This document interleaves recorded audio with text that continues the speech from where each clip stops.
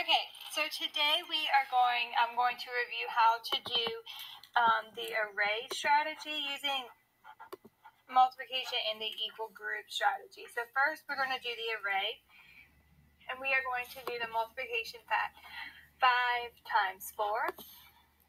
So with the array, the first number tells you how many x's, or whatever you choose to draw, goes down.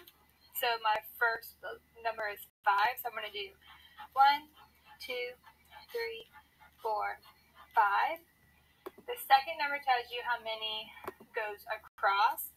So you have to count this as the first one. So that would be 1, 2, 3, 4.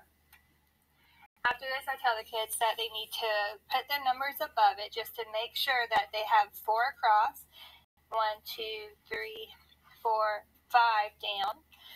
After this, then they can go ahead and make their lines. If they don't make their lines, then they're going to get the x's confused. Sometimes they don't do this neat, which is how they end up not getting the correct product, which is what we call the answer to a multiplication problem. So now I have my array box. So after this, I just fill it in. I fill in all the boxes.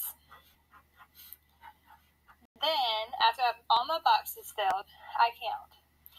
So that's 1, 2, 3, 4, and I can put it down here. To keep count, I tell them to put their numbers over here, just in case they lose count, you don't have to start all over.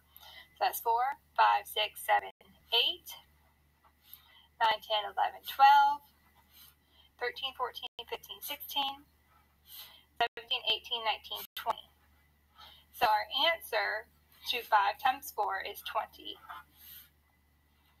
Okay, so if I was going to solve this using equal groups, this is how I would start. So we're going to do the same multiplication equation, 5 times 4. The first number tells you how many circles you're going to have.